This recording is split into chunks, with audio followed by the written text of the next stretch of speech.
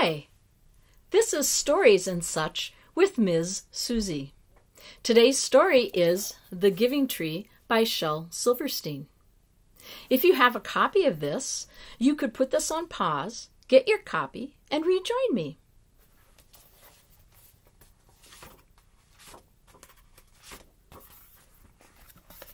Once there was a tree, and she loved a boy. And every day the boy would come, and he would gather her leaves and make them into crowns and play king of the forest. He would climb her trunk and swing from her branches and eat apples, and they would play hide and seek. And when he was tired, he would sleep in her shade. And the boy loved the tree very much, and the tree was happy.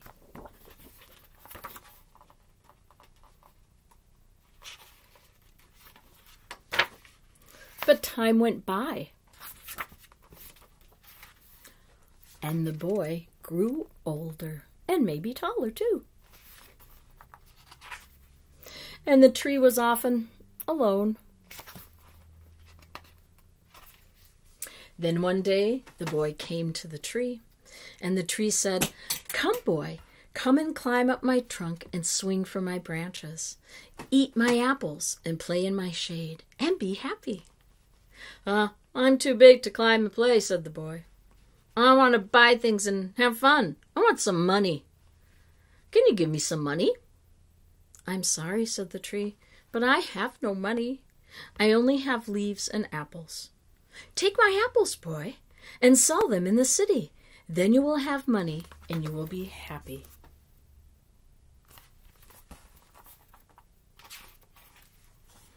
And so the boy climbed up the tree and gathered her apples and carried them away, and the tree was happy.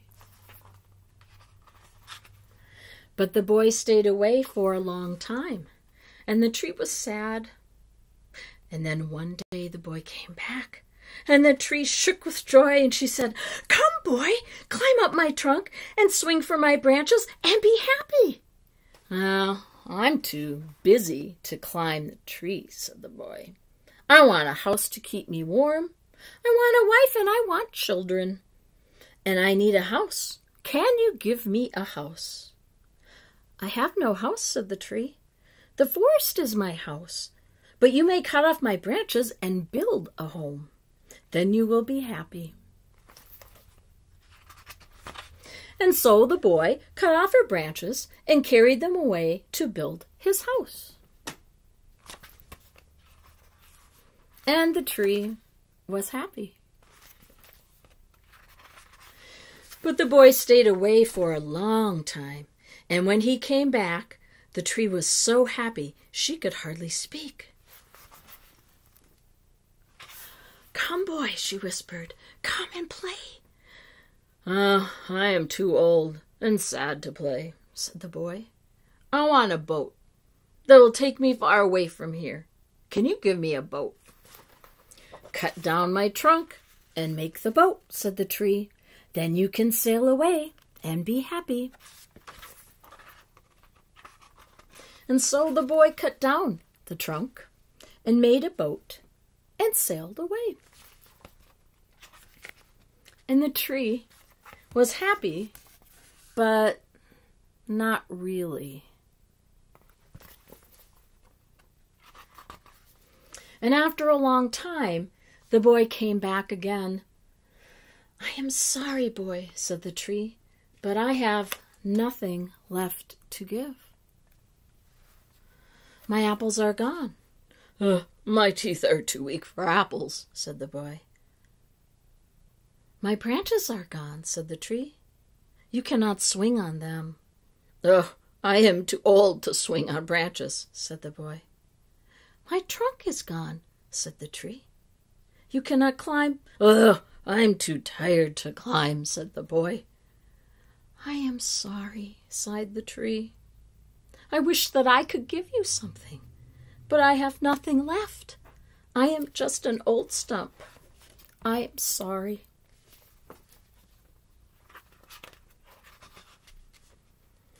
"Oh, I don't need very much now," said the boy. "Just a quiet place to sit and rest." "Well," said the tree, straightening herself up as much as she could, "well, an old stump is good for sitting and resting. Come, boy, sit down. Sit down and rest." And the boy did.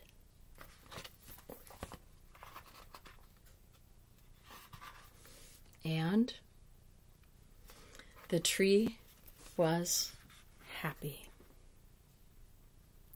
The end.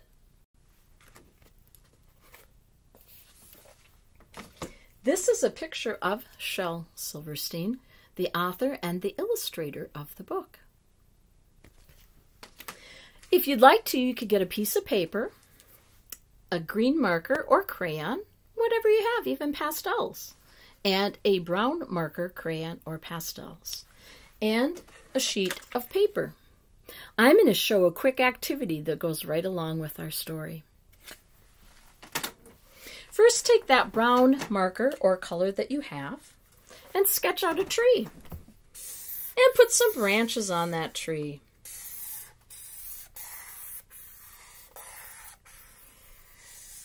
And there's my tree.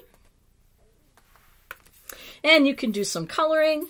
And because of time, I'm just going to start doing that for a little bit. I'm going to show you just one little branch. And you can do it and complete it a bit later. Then you take your green color. And we're going to put some leaves on our tree, just like in the story. And I'm going to make them larger than normal. Whatever kind of a leaf you like. And this is my giving tree.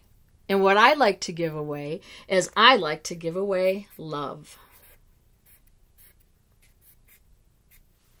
And again, you can go to the next branch. It could be the same kind of a leaf. You can mix it up. You are the creator of your tree. And I also love to give away, so I had love to start with. And I also like to give away my talents. One of my talents is I like to read storybooks.